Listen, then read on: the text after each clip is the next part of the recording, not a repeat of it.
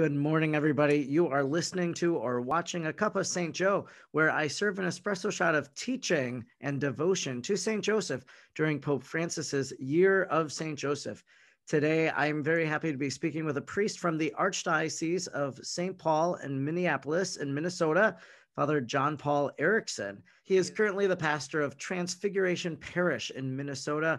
And I saw on their social media, because I followed them a while ago, because I wanted to watch the funeral of Father William Bayer as it was being celebrated there. And another friend of mine goes to church there. And so I was aware of some of the happenings there and saw that Father Erickson gave a few talks on St. Joseph and the sacraments. And I thought it would be great, especially as we come up to Corpus Christi, to talk about St. Joseph and the Eucharist. And then I found out he talked about St. Joseph and the sacrament of penance. So wonderful material for us to discuss today. So welcome to the Cup of St. Joe, Father Erickson.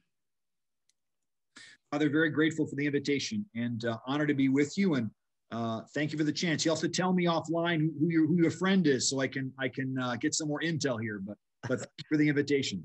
Sure, will do. And now my understanding is too, you have a great background in sacramental theology. You were in charge of the Office of Divine Worship for St. Paul, Minnesota. I was. There. Yeah, that's exactly right, Father. So I in 2008, I was asked by then Archbishop Neinstead to be the director of the Office of Worship. It was quite a surprise, quite an honor, but a surprise.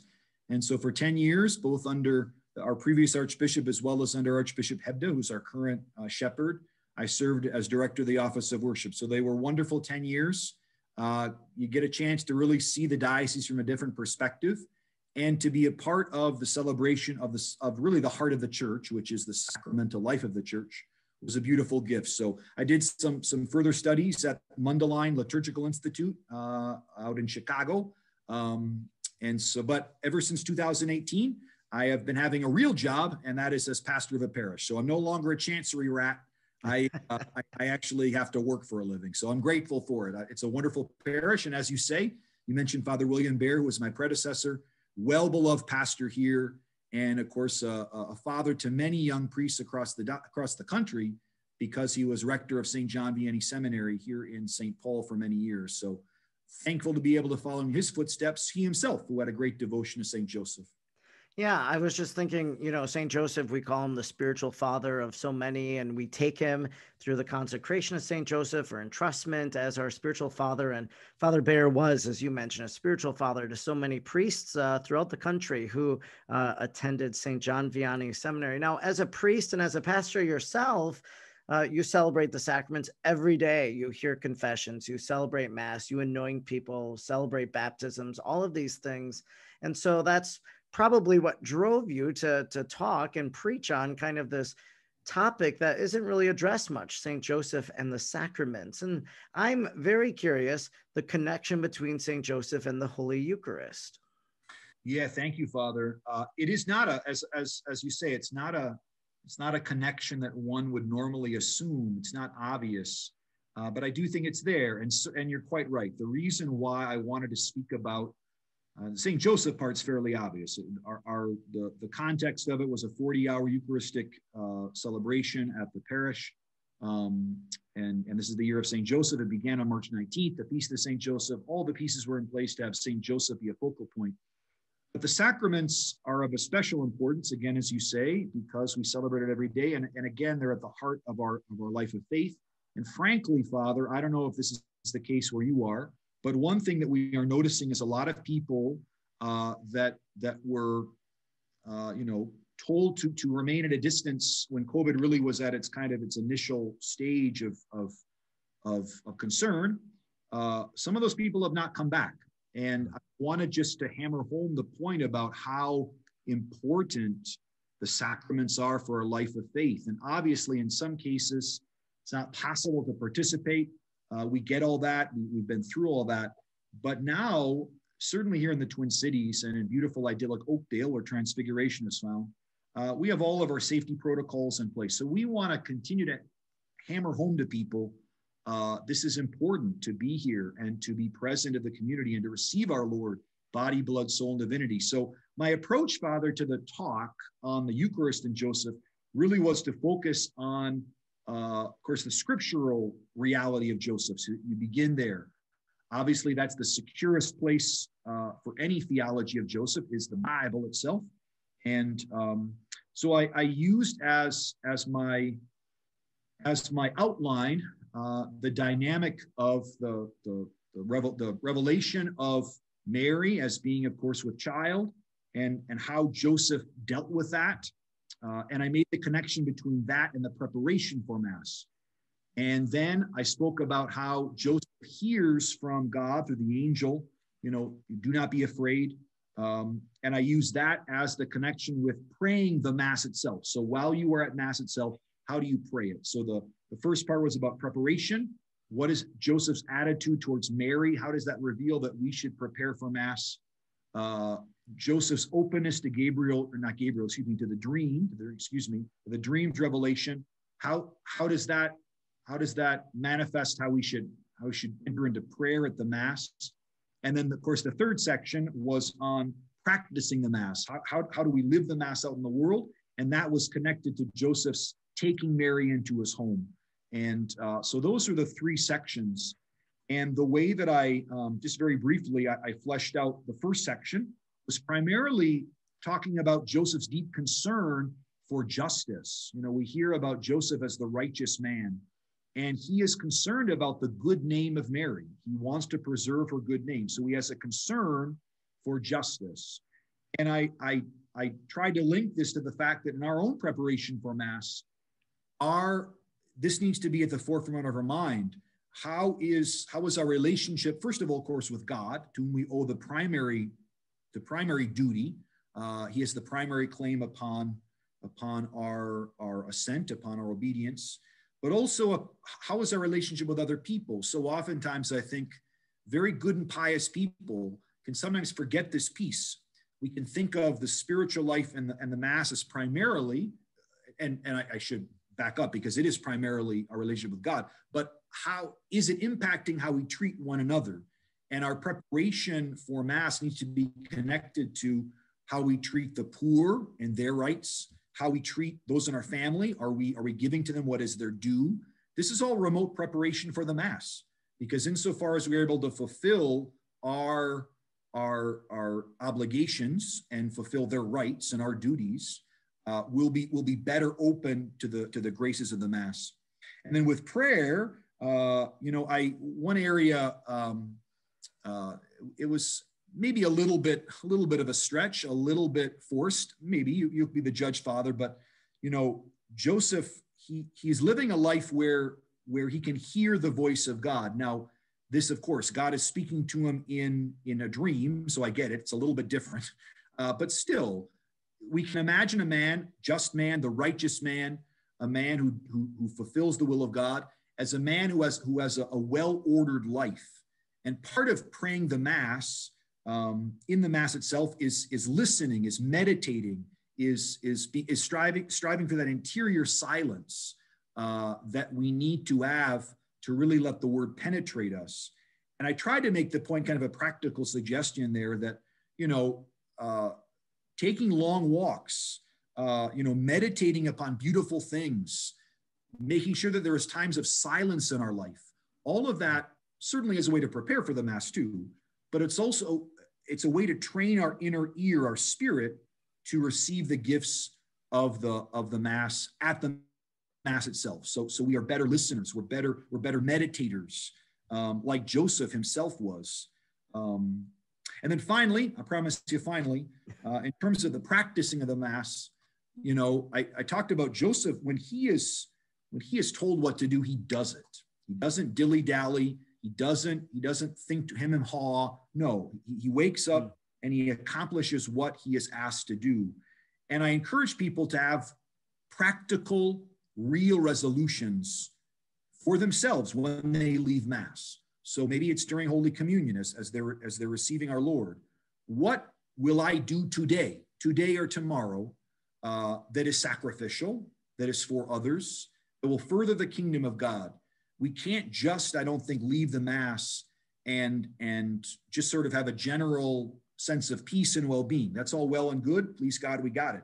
But there has to be some practical consequences. Father, part of a good retreat, making good resolutions. And that's true for the Mass itself. We have to have things happen after Mass in our own life. So that was the outline I used for Joseph and the Eucharist. I think too, there could even be another component to this, and the reality of Bethlehem and Jesus being born and moving into adoration, and how Joseph was there with Mary adoring the Christ child in a sense. Amen. Like I can't believe that this has just happened, that the God of the universe, Emmanuel, who he names Jesus, Joseph would have been given that responsibility of naming him, that they're adoring together. And that's another kind of Eucharistic imagery, I think, there as well. Beautiful. No, absolutely, 100%, absolutely. Yes, and again, I would just offer, obviously always important, because it lies at the heart of our life of faith and our final end, the eternal contemplation of God. But I think it needs to be emphasized, especially now in our world that is so quick and fast and constantly on the move. And so the idea of contemplation, of really looking at things and people and Jesus and meditating and wondering, that's a virtue that we have to be pushed in now more than ever. And Joseph does that.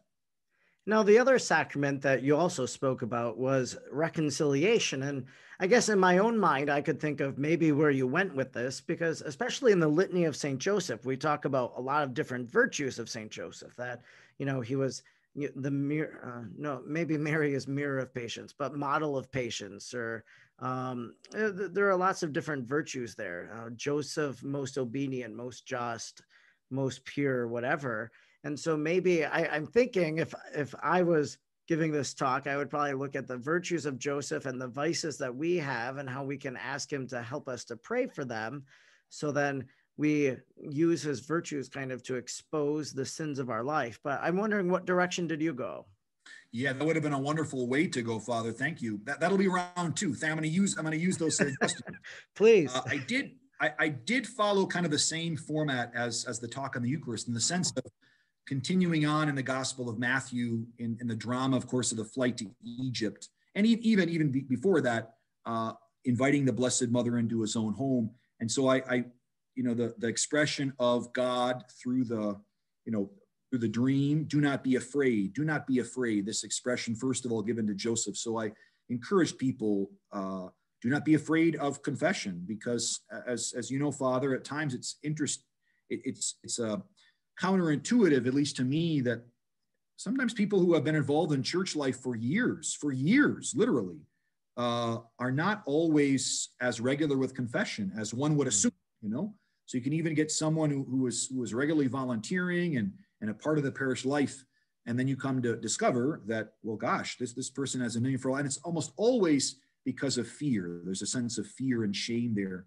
So I talked about the need to overcome that, and I offer just a couple of reflections about why we shouldn't be afraid, and the fact that I am always filled with deep admiration for those who come and confess sincerely and truly, always, without fail. If someone is truly trying to express their sorrow to God, it's very moving to me. I also spoke about, when Joseph is commanded, rise and flee to Egypt to protect the Lord, of course, from Herod. I use this as a reminder to the congregation that we have to express restitution for sin. The reality of Joseph and Mary and Jesus going to Egypt, this place which represents, of course, for the chosen people, a place of slavery. It's a place, an image which can remind us of when we sin, that damage that we do, it's not just to be forgiven. We also have to make restitution for it. And of course, the temporal punishment due to sin is very real. And so I reiterated that to people, and to embrace that, not to run from that, but to embrace the fact that you must make up for this. And you have to acknowledge that your sin has done damage to you and to the body of Christ, and you have to make up for that. And I use that as a chance to talk about indulgences and to talk about some of the graces of this year of St. Joseph, but also the importance of regular penance, even for those who are far along in the spiritual life. Regular penance, to embrace, you might say, the life of Egypt, to embrace that for ultimate liberation. And then I spoke about the final point was Joseph is commanded by the angel, rise and go back to Israel. Herod is dead. And so I use that image of Israel as the place of forgiveness. the city of peace, where Joseph goes back to Israel. It represents the state that all of us must come to, the Lord commands it, of forgiving other people. We have to come to a place of peace, a place where we actively, consciously forgive them, which, as you know, Father, is a much different thing than the pain being gone or a desire for justice. All those things are perfectly good, but we do have to strive to forgive. And so I use the image of going back to Israel, going to this place of redemption as a reminder to the congregation: you must forgive. If you are going to be at peace, if you're going to be at home, you must forgive. Wow, I really like your three-part approach and using the scriptures kind of to guide that and to how we can approach the sacrament of reconciliation. And did you talk about the other sacraments as well? Did you do a whole 7-part series, or did you lump the other ones together? Or? Yeah, good question, brother. No, I didn't. Although I could, I should. I got to think about that. I think about, like, with marriage, of course, that's fair. Relatively speaking, fairly clear cut. Joseph, the most chaste spouse and the virtues of fatherhood. That's pretty clear. Anointing of the sick, I'd have to be, certainly he's the patron saint of the dying and of a well-prepared death. So I think there's a connection there. Confirmation, that could be kind of an intriguing one because, we speak of the Blessed Mother's spouse as the Holy Spirit. So, what's the relationship with Joseph and with the Holy Spirit that was, his own beloved's spouse? How does that work? What does that mean? So yeah, I'm gonna have to think about that. That might have to be next year's 40 hours. Sure, definitely. Yeah, just thinking about the confirmation. I wrote these rosary reflections called Praying the Rosary with St. Joseph. They're all published on Alethea. And so I tried to make a connection to each of the rosary mysteries and how we can use St. Joseph or incorporate him into that prayer, especially during the year of St. Joseph. And for confirmation, as you touched upon, or for the descent of the Holy Spirit at Pentecost, just the fact that Joseph lived in such close proximity to the Holy Spirit. That was kind of the illusion that I drew out there, that Mary, as you mentioned, the spouse of the Holy Spirit. And so having the Spirit's presence so much in the life of the home of Nazareth, and how he would have been aware of that. So, but also too, I'm sure he needed those gifts of the Holy Spirit. He needed the gift of understanding as he heard from the angel, take Mary into your home. Don't be afraid. Yeah, no, amen. Yeah, exactly. I think the exploration of the gifts of the Holy Spirit could be quite fruitful to see how those were lived out in Joseph, both as manifested in Scripture and in the tradition of the church and her piety. I think it could be quite beautiful. One image that came to me, Father, was, speaking of confirmation, the Holy Spirit, the father of a family, so much of his role is of course to protect, to provide. And in some sense, for the ancient world, I would guess it probably, maybe I'm wrong about this, maybe I'm wrong, but kind of the tender of the fire, the one who kept the fire going.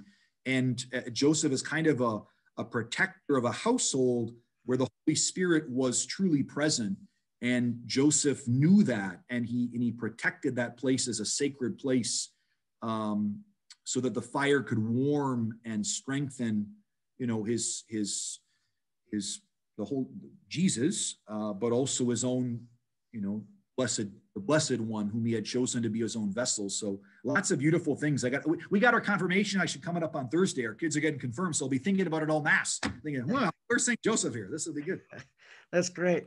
Now, I have a question, I guess, too. As a priest, we have devotions, of course. We have devotions to the Blessed Mother, highly encouraged, and we pick up our own devotion to saints along the way. Like a lot of people are devoted to Saint Therese of Lisieux or some other saint that they've taken as kind of a patron, or you've read their writings. For me, I'm deeply touched by the writings of Bernard of Clairvaux, who I've done a lot of writing and reading and research on for my thesis.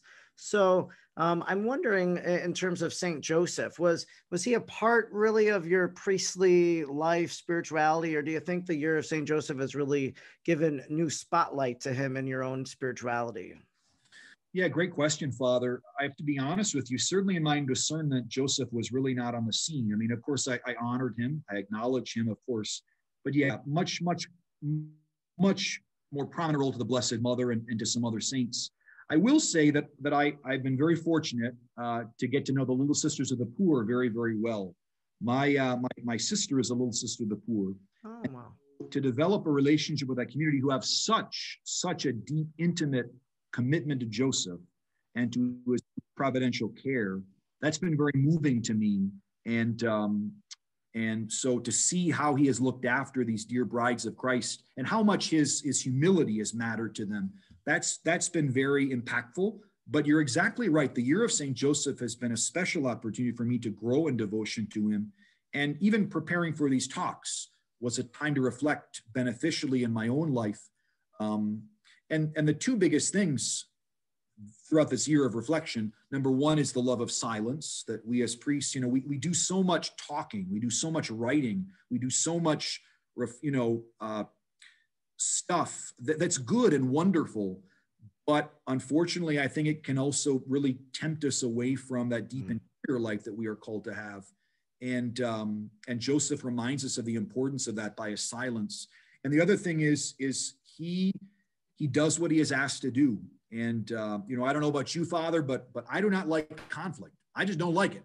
And but there are many, many times as a priest, and certainly as a pastor, where I just got to do it. And Joseph reminds me of the need to simply fulfill your duty, even at great cost to yourself, or if it's painful, you do it. You do it as a man, you do it as a disciple, you do it as a priest. So it's been a great year of grace, and I want him in more deeply.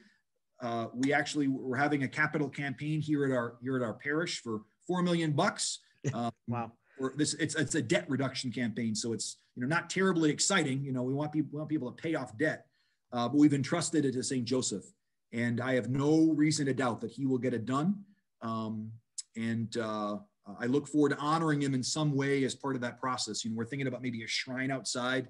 But we definitely want to spread the cult. So, sure, definitely. And, I know you used to be a regular on Relevant Radio on morning air, if I'm not mistaken. And yeah. I say the Mass at Relevant Radio quite a bit, especially when Father Rocky is out of town. So I have a very close relationship with their apostolate. But you must know that Father Rocky went to the shrine in Canada, and when they were really in financial dire need. And Relevant Radio now is one of the most successful Catholic radio networks throughout the country. So St. Joseph will help retire that debt, I'm sure. No, so. I have no doubt. His resume is very, very good.